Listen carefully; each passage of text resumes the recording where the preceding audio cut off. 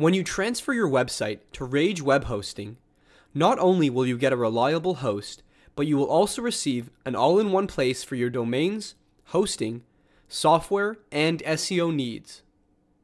If you already have a domain, it is very easy to transfer your domain to Rage Web Hosting. The process will take less than 5 minutes. The first thing you want to do is email your current domain registrar and tell them to unlock the domain and send you the EPP or authorization code. Most registrars will let you do this on your own, but if you don't want to do it on your own, you can just send them an email. In this demonstration, I'm going to show you how to obtain the authorization code from your GoDaddy account.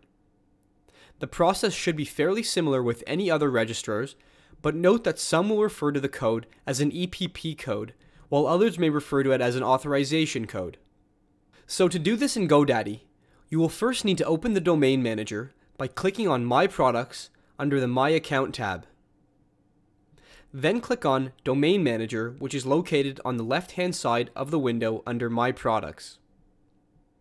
When the Domain Manager opens up, click on the domain you wish to transfer. Under the heading Domain Information, there are two things we will need to do.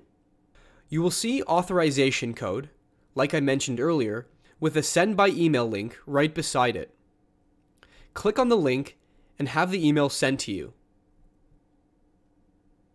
The next thing is to unlock the domain, which will allow us to transfer it.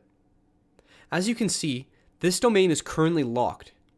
To change this, press the Manage button and uncheck the box to unlock the domain. Once you have received that code, you can go to the Rage web hosting page, which is located at ragesw.com/webhosting.php, or by selecting Hosting in the navigation menu on ragesw.com. The next thing you'll do is press the Sign Up Now button. On the first page of the shopping cart, you will need to select the second option, which reads, I want to transfer my domain to Rage Web Hosting. Then type in your domain. This is a really important step if you are transferring your domain.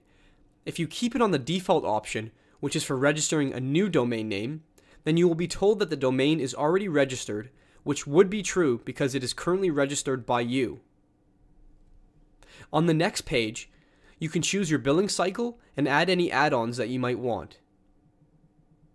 On the next page, here is where you will enter the EPP or authorization code that you received from your registrar. When you are finished with the sign-up process, you will receive an email within a few hours.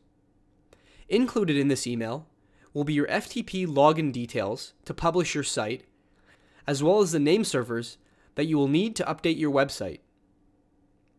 You will then be able to go back to your registrar and update your name servers.